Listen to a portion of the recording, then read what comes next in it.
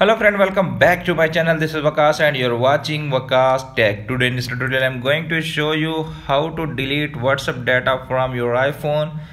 So without wasting the time, let's start the video. Firstly, open WhatsApp. Now tap on settings. Now you can see chats. Just tap on chats. Now you can see clear all chats. Just tap on it. Now enter your phone number.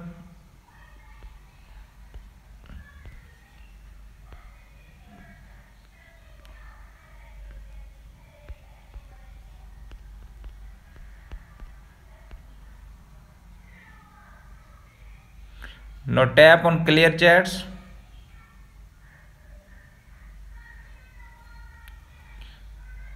Now close it. Now open settings. Scroll down and tap on general. Again scroll down and tap on iPhone storage.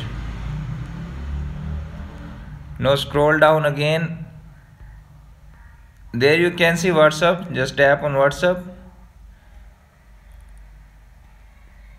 Now you can see offload app. Just tap on offload. Tap on offload again.